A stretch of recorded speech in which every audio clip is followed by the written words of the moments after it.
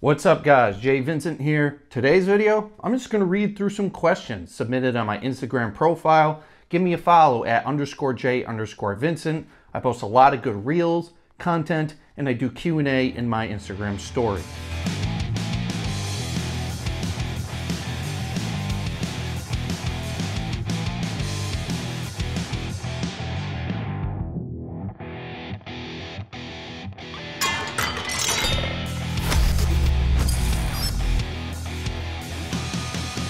So in today's video, I'm just going to read through some of the questions that were submitted through my Instagram story, give you a very short format response to a lot of these common fitness questions. So the first question is there any scientific evidence showing that arms are weak links during compound movements? The short answer to that is no.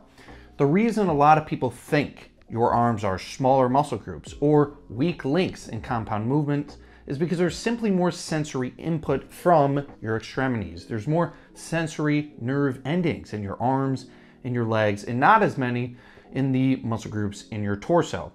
So you'll notice a lot of times you'll feel your forearms burning, you'll feel your biceps burning, you'll feel your shoulders burning, and that leads you to believe that your arms are weak links in a lot of these compound movements. A lot of people also think that your arms contain smaller muscle groups than your chest, your lats, and other muscle groups in your back, and this is a myth. If you were to surgically remove your biceps, your triceps, your deltoids, and compare them in mass and weight to your chest and your lats and other large muscle groups, you would find that all the muscle groups in your upper body are very similar in weight and mass and volume, and that the muscle groups in your arms are not actually smaller muscle groups. They just appear smaller because they wrap around your arms instead of being spread out across your torso. So that is just a myth.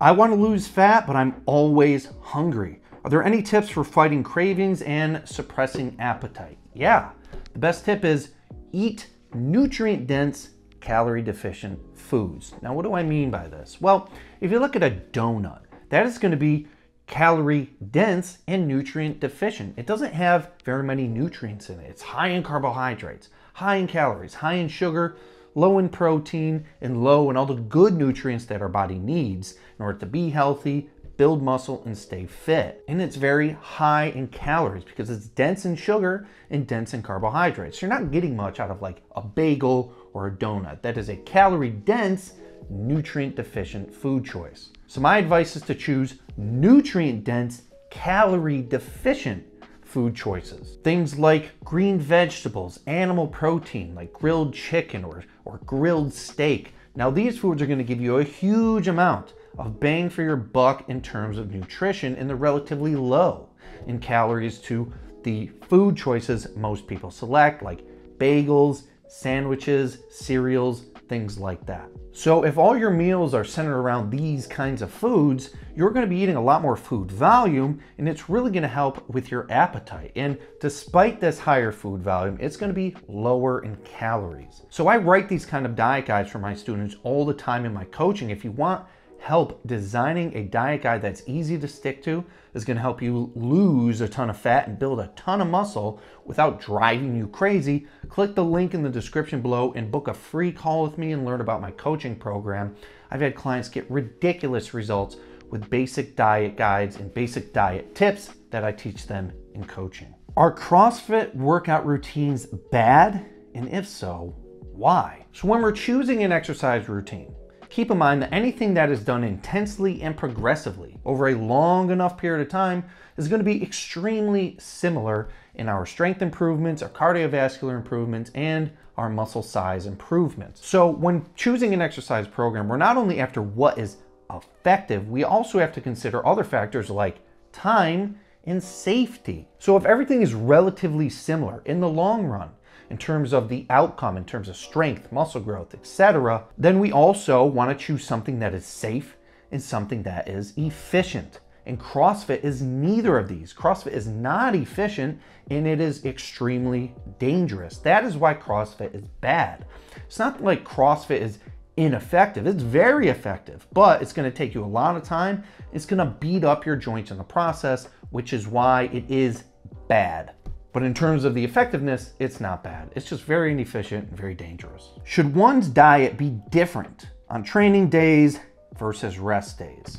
Well, theoretically, you probably could tolerate more calories and more protein, etc. on your training day, and you probably should. But the thing is, these are the minutia details that keep people from sticking to fitness. When you start splitting hairs and measuring more calories on training days and less on rest days, this is the kind of stuff that makes fitness overcomplicated, and the reason a lot of people stop. What you want is your training approach and your diet approach to be very simple. That way you can implement it into your life and not have it interfere with other aspects of your life. Focusing on small details like more calories on training days versus rest days, these are the kind of things that make workouts and diets hard to stick to and make it far more likely for you to quit them, because it's hard to fit this minutia detail into your life. It just overcomplicates things. And in the long run, eating more calories or more protein or whatever on your training days versus your off days, it's not going to result in any difference in the long run, a difference that you would notice in the mirror or in the gym. So just ignore things like that. Is macro counting necessary when building muscle?